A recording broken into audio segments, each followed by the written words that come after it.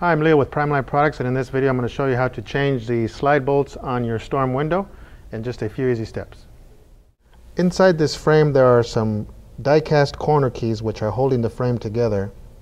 We'll need to drill out these indentations from both sides using a 3/32 drill bit. Only thing you want to be cautious is not to drill all the way through. We just want to break through the surface on both sides one at a time.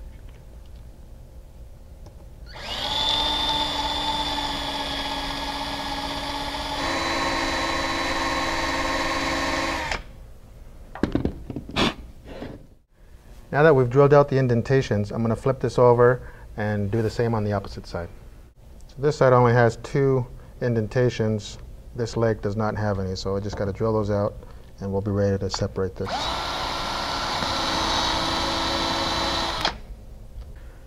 Okay, so I've got this frame drilled out just through the surface on both sides, on both ends.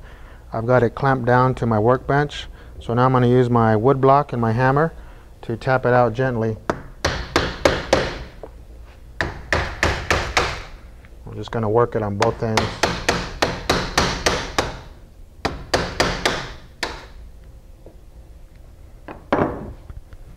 What you're seeing on the ends is the corner keys that are in there.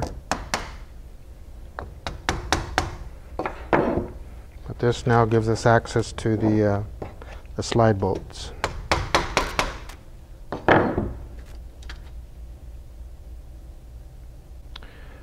So to release my slide bolt, I have to pop out this corner key, which we've already pre-drilled. So I've got it clamped down on the opposite end to my workbench. I'm going to use a flat screwdriver and just lightly tap it out.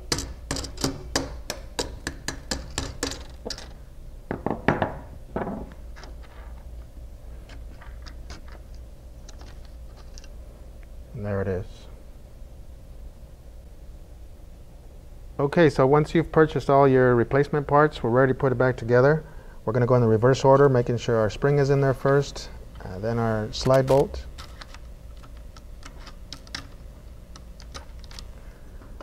and then the corner key. And I have this clamped on the opposite end if you needed to tap that in, and just a few gentle taps with the hammer. And then we're going to use, you can use a nail set. And these same holes, we're just going to tap them in again.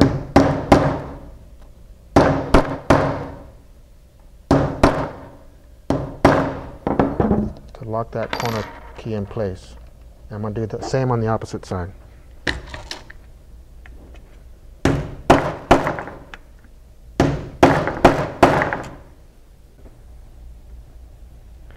Okay, so our next step is to reassemble the top rail back to this frame. To make it easier for me, I'm going to stand it up, and that way I can hammer down on it.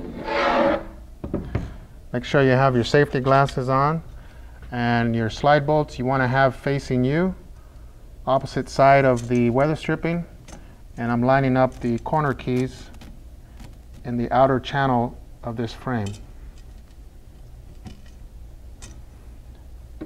And with a rubber mallet, just tap it in gently. Just working it down on both sides evenly. And there it is. So from here I'm going to lay it back down and pound in these indentions again with the nail set. Okay, so final step. We've got the top rail indentations punched in already. We just need to do the ones on the vertical legs.